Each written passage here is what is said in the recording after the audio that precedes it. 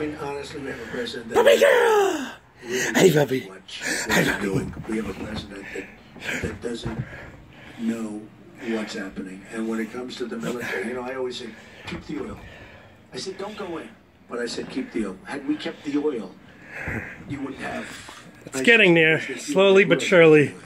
It's getting there. But I read something, I saw something over the weekend that really... Got a lot of crap in this corner. Because I believe in... I actually bought a vacuum. I'm going to be vacuuming in a few minutes.